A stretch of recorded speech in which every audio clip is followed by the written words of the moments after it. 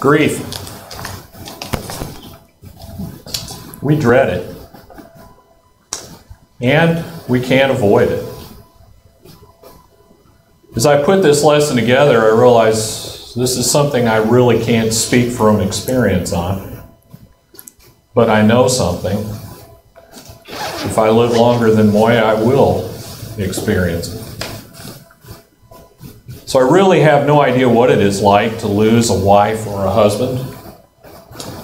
But C.S. Lewis wrote shortly after the death of his wife a few things in a journal and put it in a book, called it A Grief Observed. And he made this observation about in the very early stages of his grief over the loss of his wife. It is hard to have patience with people who say, there is no death, or death doesn't matter. There is death, and whatever is matters, and whatever happens has consequences, and it and they are irrevocable and irreversible. You might as well say that birth doesn't matter. I look up at the night sky. Is anything more certain than that in all those vast times and spaces, if I were allowed to search them, I should nowhere find her face, her voice, her touch. She died. She is dead. Is the word so difficult to learn? I have no photograph of her that's any good. I cannot even see her face distinctly in my imagination. Yet the odd face of some stranger seen in a crowd this morning may come before me in vivid perfection the moment I close my eyes tonight. No doubt the explanation is simple enough. We have seen the faces of those we know best so variously, from so many angles, in so many expressions, waking, sleeping, laughing, crying, eating, talking, thinking, that all the impressions crowd into our memory together and cancel out into a mere blur.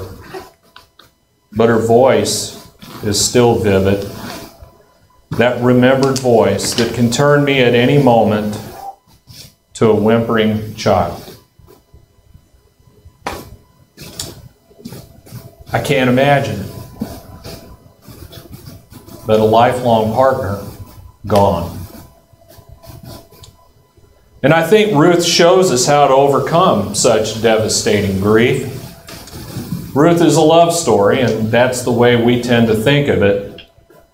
But Ruth is more than a love story. Ruth is a series of contrasts between two widows, Ruth and Naomi, and between Boaz and the men of Israel. It's interesting where Ruth is placed in the Hebrew Bible. In the Hebrew Bible, the story of Ruth is placed immediately after Proverbs 31 and the story of the worthy woman, or the description of the worthy woman. And certainly Ruth is an example of a worthy woman. Interestingly enough, in the Protestant canon, Ruth appears after the book of Judges as a surprising story of righteous people who followed God.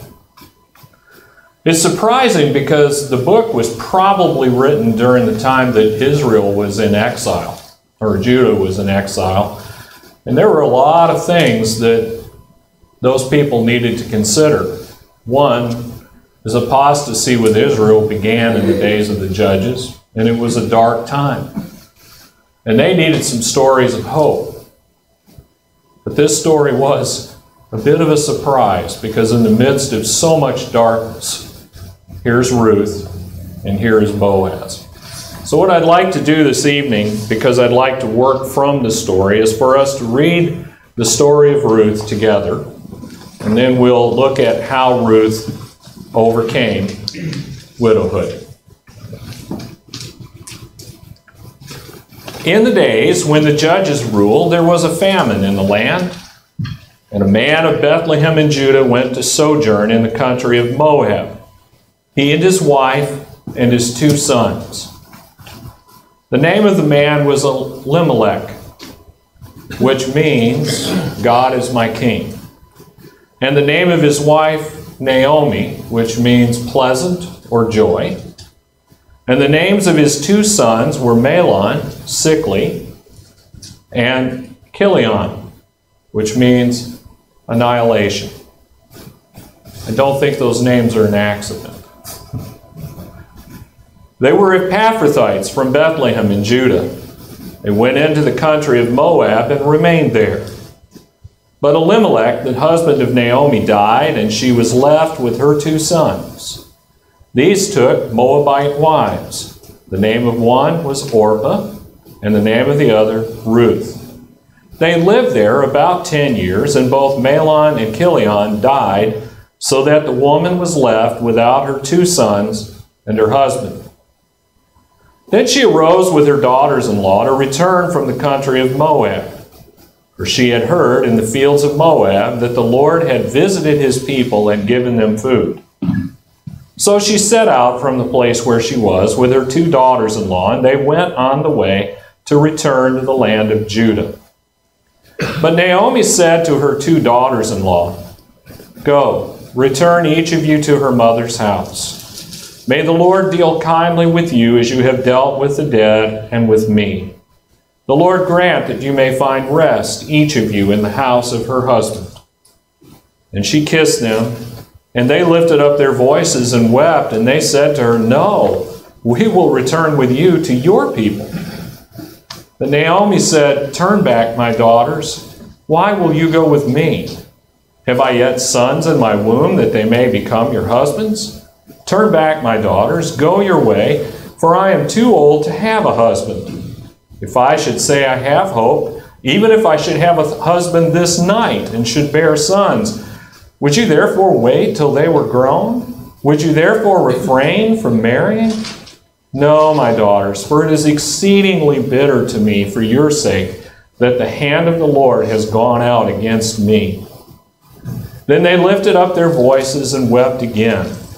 And Orpah kissed her mother-in-law, but Ruth clung to her. And she said, "See, your sister-in-law has gone back to her people and to her gods. Return after your sister-in-law." But Ruth said, "Do not urge me to leave you or return from following you, for where you go I will go, and where you lodge I will lodge. Your people shall be my people, and your God my God. Where you die, I will die, and there will I be buried. May the Lord do so to me, and more also, if anything but death parts me from you." And when Naomi saw that she was determined to go with her, she said no more. So the 2 of them went on until they came to Bethlehem. And when they came to Bethlehem, the whole town was stirred because of them. And the women said, "Is this Naomi?" She said to them, "Do not call me Naomi. Call me Mara." That's the word for bitter. "Do not call me Naomi. Call me Mara, for the Almighty has dealt very bitterly with me. I went away full, and the Lord has brought me back empty. Why call me Naomi when the Lord has testified against me, and the Almighty has brought calamity upon me?" So Naomi returned, and Ruth the Moabite, her daughter-in-law, with her, who returned from the country of Moab. And they came to Bethlehem at the beginning of barley harvest. Now Naomi had a relative of her husband's, a worthy man of the clan of Elimelech, whose name was Boaz. And Ruth the Moabite said to Naomi, "Let me go to the field and glean among the ears of grain after him, in whose sight I shall find favor." And she said to her, "Go, my daughter." So she set out and went and gleaned in the field after the reapers. And she happened to come to the part of the field belonging to Boaz, who was of the clan of Elimelech. And behold, Boaz came from Bethlehem, and he said to the reapers, "The Lord be with you." And they answered, "The Lord bless you." Then Boaz said to his young man who was in charge of the reapers, "Whose young woman is this?" And the servant who was in charge of the reapers answered, She is the young Moabite woman who came back with Naomi from the country of Moab. She said, "Please let me glean and gather among the sheaves after the reapers." So she came, and she has continued from early morning until now, except for a short rest. Then Boaz said to Ruth, "Now listen, my daughter, do not go to glean in another field or leave this one, but keep close to my young women. Let your eyes be on the field that they are reaping and go after them. Have I not charged the young men not to touch you? And when you are thirsty, go to the vessels and drink what the young men have drawn." Then she fell on her face, bowing to the ground, and said to him, "Why have I found favor in your eyes that you should take notice of me, since I am a foreigner?"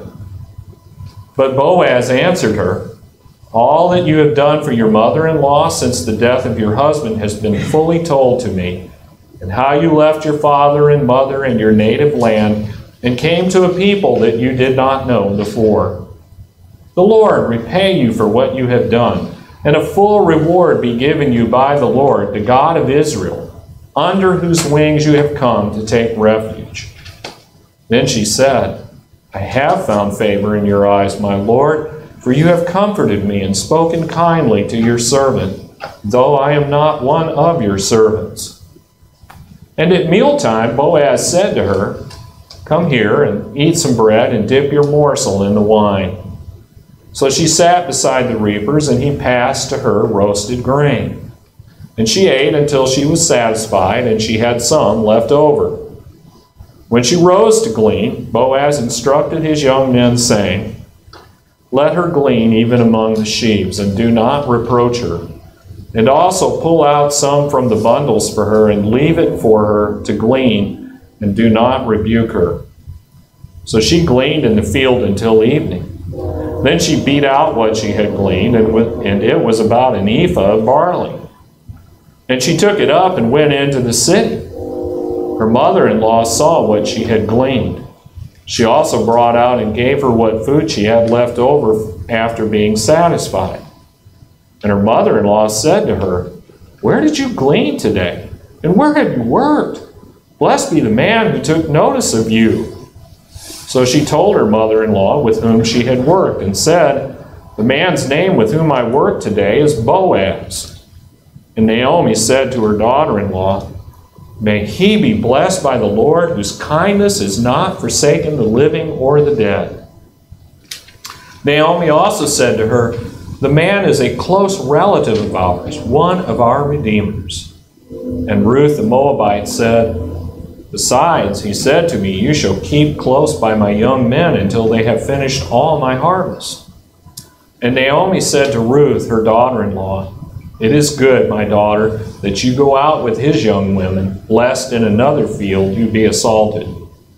So she kept close to the young women of Boaz, gleaning until the end of the barley and wheat harvest, and she lived with her mother-in-law. Then Naomi, her mother-in-law, said to her, "My daughter, should I not seek rest for you, that it may be well with you? Is not Boaz our relative, with whose young women you were? See, he is winnowing barley tonight at the threshing floor. Wash, therefore, and anoint yourself, and put on your cloak, and go down to the threshing floor. But do not make yourself known to the man until he has finished eating and drinking. But when he lies down, observe the place where he lies.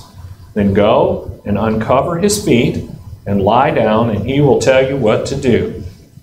And she replied, "All that you say, I will do." So she went down to the threshing floor and did just as her mother-in-law had commanded her. And when Boaz had eaten and drunk, and his heart was merry, he went to lie down at the end of the heap of grain. Then she came softly and uncovered his feet and lay down. At midnight, the man was startled and turned over, and behold, a woman lay at his feet. He said, "Who are you?" And she answered, "I am Ruth, your servant. Spread your wings over your servant, for you are a redeemer." And he said, "May you be blessed by the Lord, my daughter. You have made this last kindness greater than the first, in that you have not gone after young men, whether poor or rich. And now, my daughter, do not fear. I will do for you all that you ask. For all my fellow townsmen know that you are a worthy woman. And now it is true that I am a redeemer. Yet there is a redeemer nearer than I. Remain tonight, and in the morning, if he will redeem you, good, let him do it.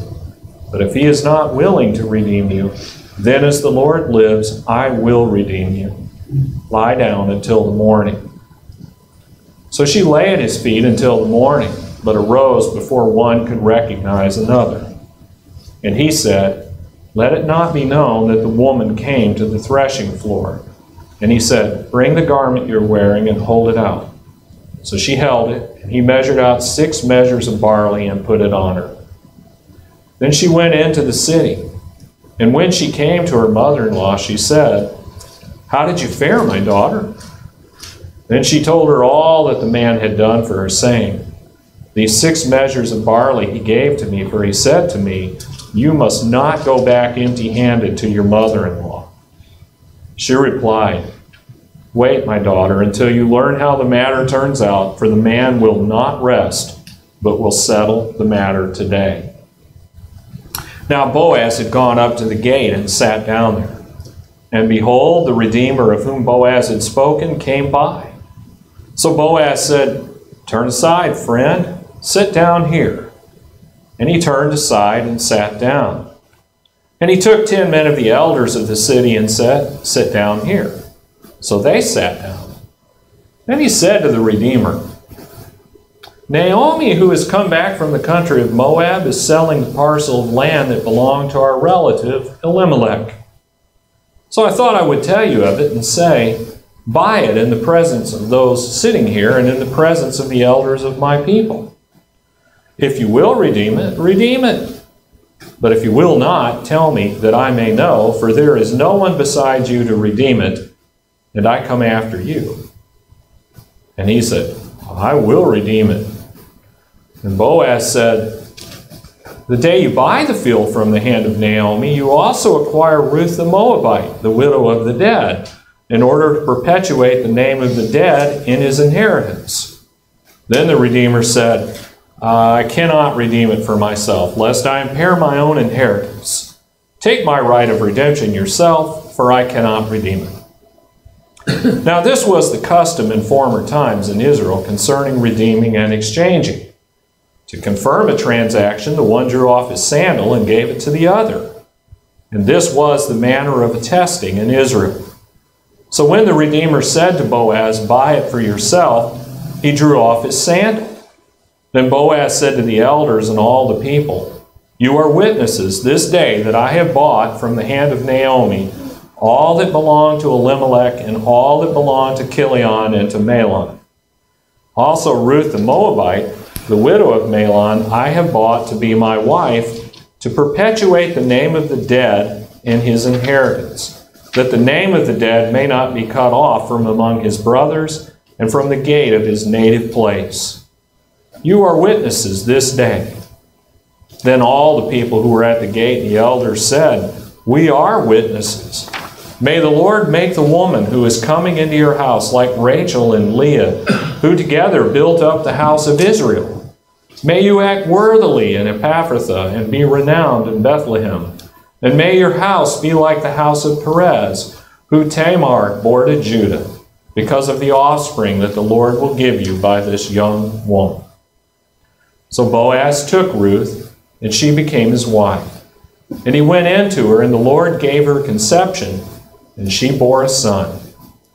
Then the women said to Naomi, Blessed be the Lord, who has not left you this day without a redeemer, and may his name be renowned in Israel. He shall be to you a restorer of life and a nourisher of your old age. For your daughter-in-law who loves you, who is more to you than 7 sons, has given birth to him. Then Naomi took the child and laid him on her lap and became his nurse. And the women of the neighborhood gave him a name, saying, A son has been born to Naomi. They named him Obed. He was the father of Jesse, the father of David. Now these are the generations of Perez. Perez fathered Hezron. Hezron fathered Ram. Ram fathered Amminadab. Amminadab fathered Nahshon. Nahshon fathered Salmon. Salmon fathered Boaz. Boaz fathered Obed. Obed fathered Jesse. And Jesse fathered David. It's a great story. But how did Ruth overcome widowhood? Well, Ruth overcame by choosing God and his people. Let's go back to chapter 1, Ruth chapter 1, verses 15 and 16. When Naomi tried to send her away, send Ruth away, Ruth refused. In fact, Naomi, in her bitterness, and I think that's something that sometimes we overlook, is that Naomi was bitter. And in her bitterness, she tells Ruth, see, your sister-in-law has gone back to her people and to her gods. And notice what she's telling her. Return after your sister-in-law. She's telling her to go back to an idol. Now, Naomi's bitter, and obviously Naomi's had a great loss.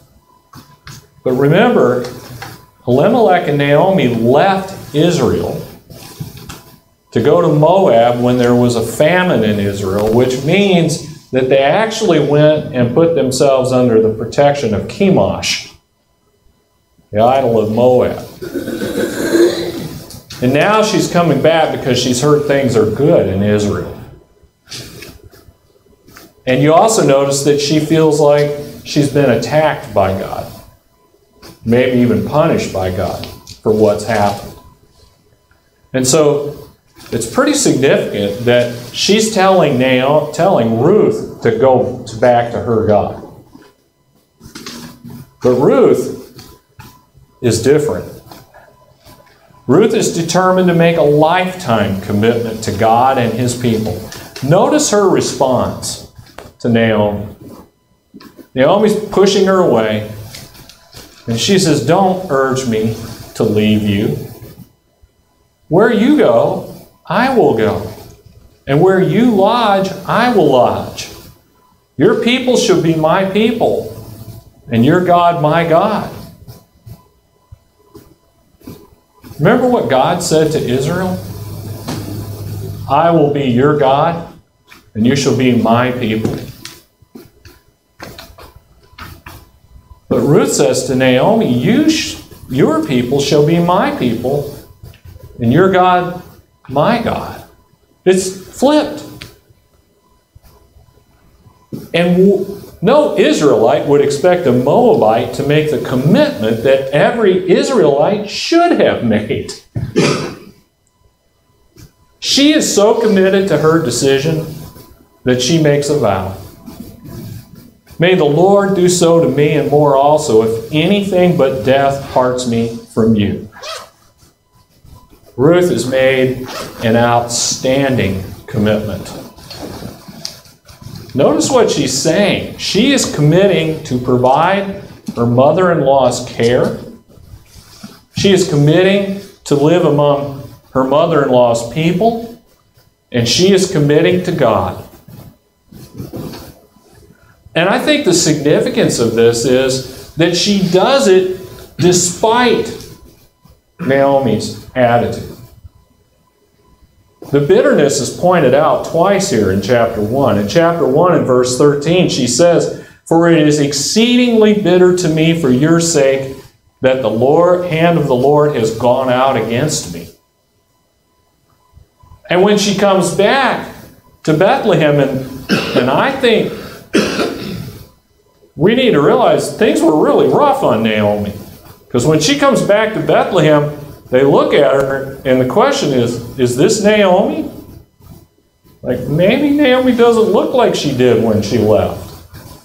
And with all the hardship she's had, I doubt that she does. But Naomi says, don't call me Naomi. Literally, don't call me joy. Call me Mara. Call me bitter. For the Almighty has dealt very bitterly with me. I went away full and came back, and the Lord has brought me back empty. Why call me joy when the Lord has testified against me and the Almighty has brought calamity upon me? Folks, this is just short of saying, I blame God for what happened to me. Isn't that sometimes the reaction that we have when a loved one dies? Ruth is placing her trust in God. But Ruth is also, and I think this is important to note, she's committing to a rather uncertain future. She's going to go live in Israel as a foreigner.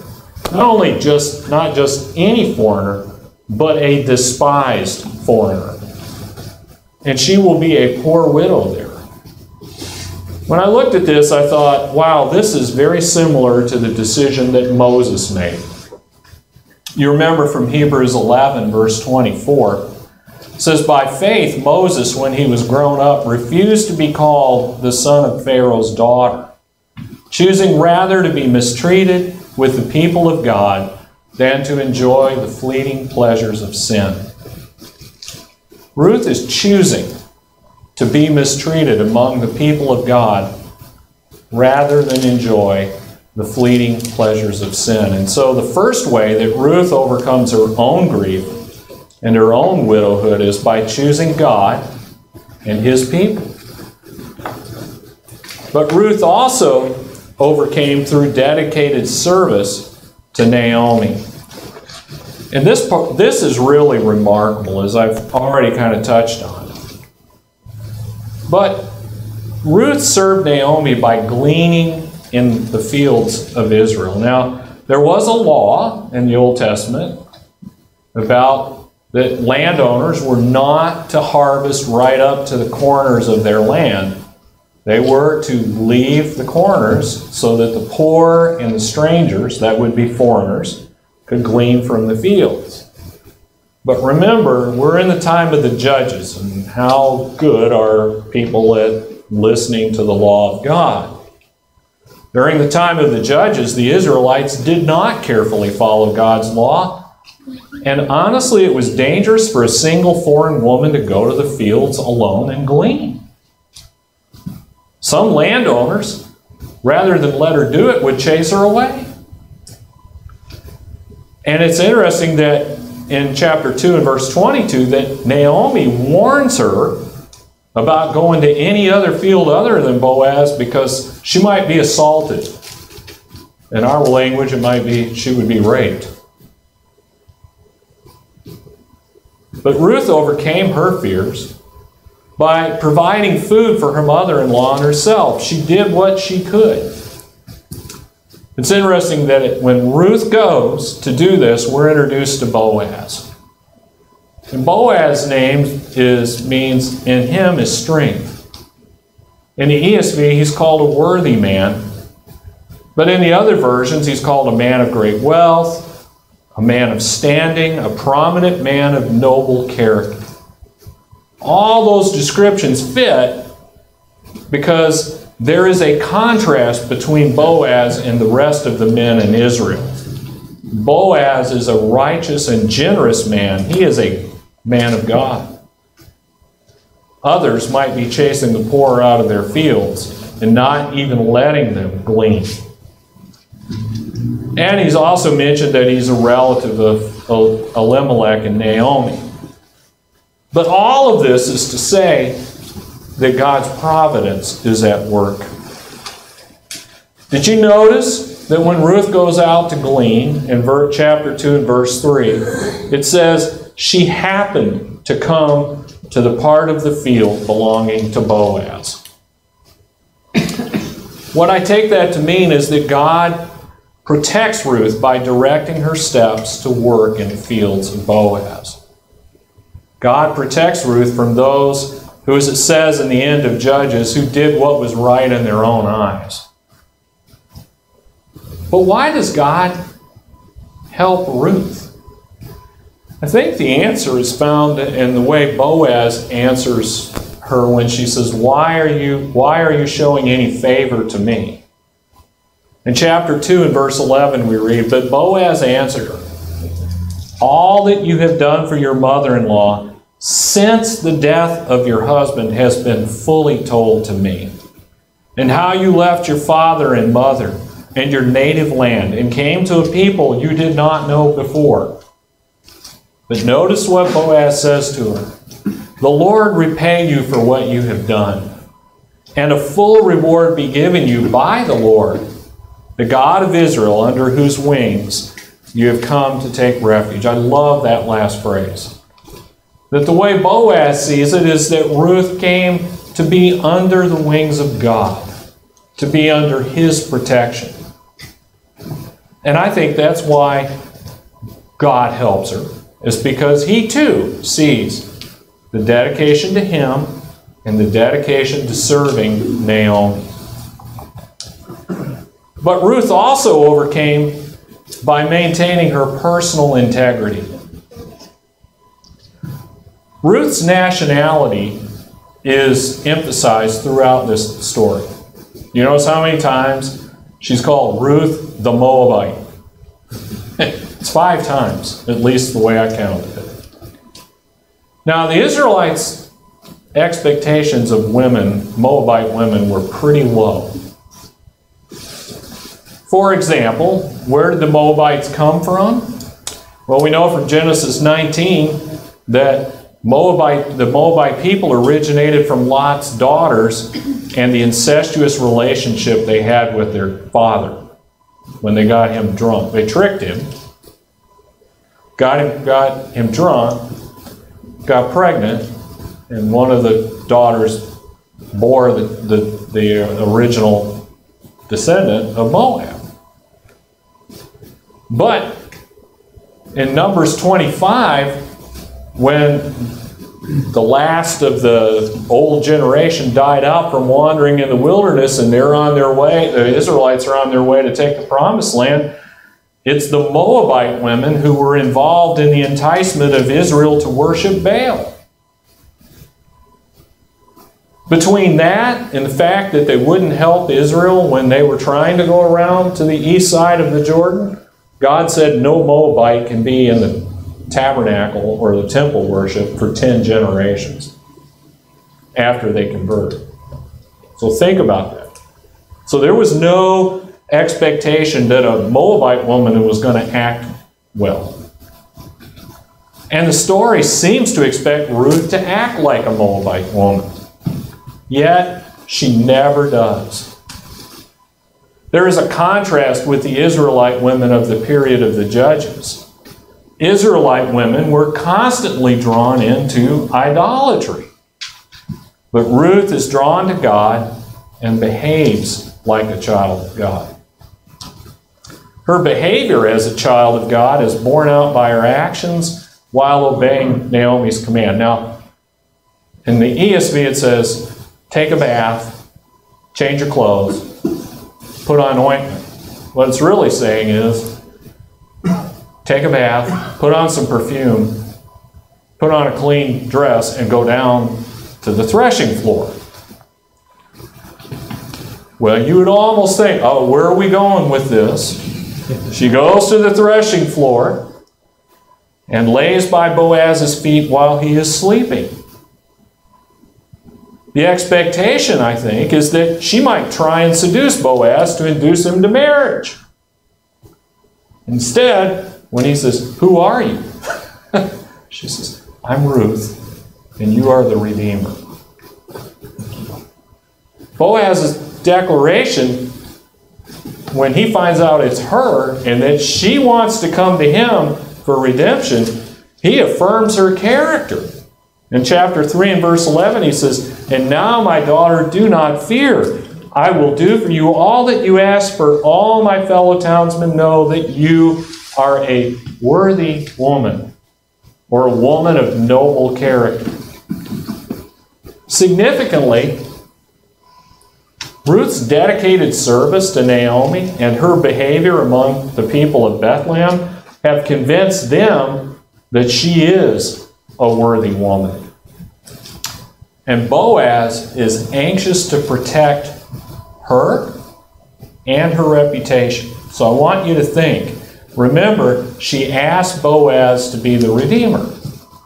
And he said, I'll do it, but there's one closer than me to you. What if it were known where Ruth was? What might get hurt in that process? The first redeemer might not take her, and her reputation would be ruined because of having been at the floor. In fact, Boaz says, let it not be known that the woman came to the threshing floor. And he sends her away before anyone can see, before he can make out people. But he intends to carry it out because he gave six measures of barley to her as essentially the down payment on the dowry to marry her. Boaz and Ruth maintained their integrity even in tempting circumstances. By the way, if it was dangerous for her to go on another field, Boaz shows, I'm different than the other men of Israel. So Ruth did not use immoral means to entrap Boaz. In fact, the way I would put it is sometimes in grief, we sometimes think it's okay because of what's happened to go around God's laws. But Ruth would not do that. Indeed, she is a worthy woman. And so, what we see is that Ruth overcame her grief and her widowhood by choosing God and choosing to suffer among His people. Ruth also overcame grief and widowhood through dedicated service to Naomi. And to Naomi, who was not easy, but was bitter. And Ruth overcame her grief and her widowhood by maintaining her integrity. It's interesting in the text because God blessed Ruth and Boaz immediately. And it says, the Lord gave her conception, which makes me think that she was prevented from having children through Mahlon. What's interesting about that is that God had a higher purpose for her. And she had to go through some suffering to find out about it. And I also want you to think that Ruth, by doing all that she did for Naomi and how she acted and how she behaved and dedicating herself to God, became a refresher and a redeemer for Naomi. In fact, the name Ruth means refresher. Notice what the women said in chapter 4, verse 14 and 15. Then the women of Bethlehem said to Naomi, Blessed be the Lord, who has not left you this day without a redeemer, and may His name be renowned in Israel. He shall be to you a restorer of life and a nourisher of your old age. For your daughter-in-law who loves you, who is more than 7 sons, has given birth to him. There's no doubt that the death of children and a spouse would be a devastating loss. In fact, I would say you probably would think, I will never recover from this. That life will never be happy. But what we learn from Ruth is to maintain and strengthen our faith in God at a time of loss. We learn from Ruth that the way to overcome such loss is to dedicate ourselves in service to others. And we learn to maintain our integrity and do things the Lord's way. There's no way, I think, that Ruth and Naomi had any idea of how God would turn their loss into good and bless many other people through that loss. Ruth refreshed Naomi, and with God's help, she restored joy to Naomi's life. And through Ruth and Boaz, God carried out his plan to bring the Messiah into the world. Job was another person who had great loss, but had great gain after he went through the suffering. And Job said, "Naked I came from my mother's womb, and naked I shall return. The Lord gave, and the Lord has taken away. Blessed be the name of the Lord." Thank you.